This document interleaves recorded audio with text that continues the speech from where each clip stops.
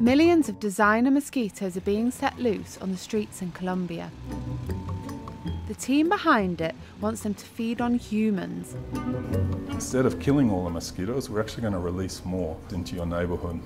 And not only are they going to bite you, they're going to bite your elderly grandmother as well as your 6-week-old baby. Children are doing it too. Ya está el mosquito adulto. The adult mosquito is here, so we go out and set the mosquito free. Libre el mosquito. The idea is not to spread disease, but to wipe it out. The city of Medellin in Colombia has a population of 2.5 million, and that's just counting the humans. The mosquito population is many times that.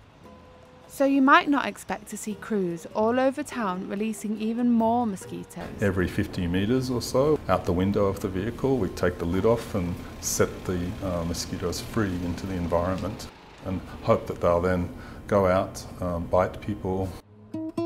The mosquitoes all have a secret ingredient. Every one is bred to contain bacteria called WOLBACHIA. WOLBACHIA is safe.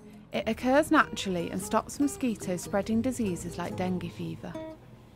For the mosquito to successfully transfer dengue between people, the virus has to grow in the body of the mosquito. What WOLBACHIA does is stop it growing. So if the virus can't grow in the mosquito, it can't be transmitted between people.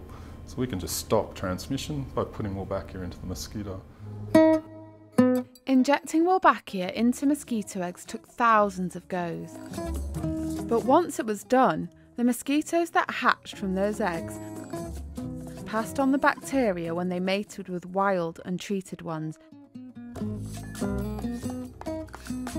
until they became dominant. But introducing the treated mosquitoes to Medellin means releasing even more into a city where mosquitoes have caused repeated dengue outbreaks. So how do you persuade people it's a good idea?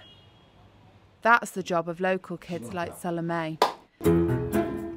They've been getting lessons in how to nurture mosquitoes,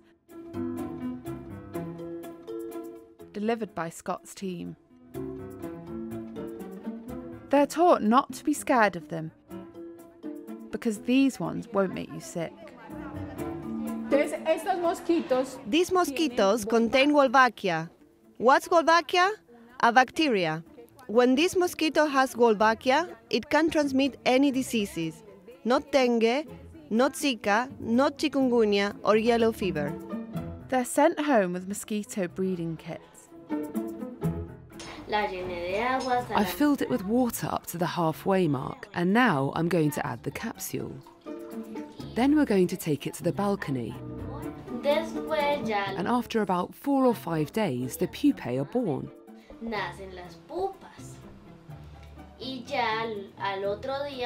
And then after another day or two, the adult mosquito is there, ready to fly. So we go outside and let the mosquito go free.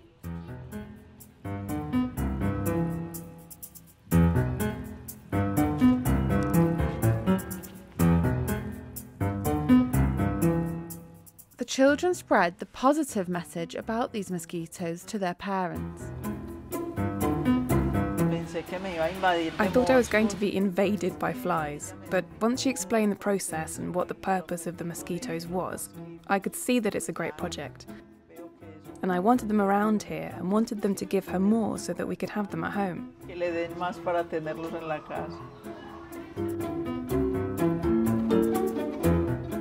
This method has been used successfully to combat dengue in Townsville in Australia.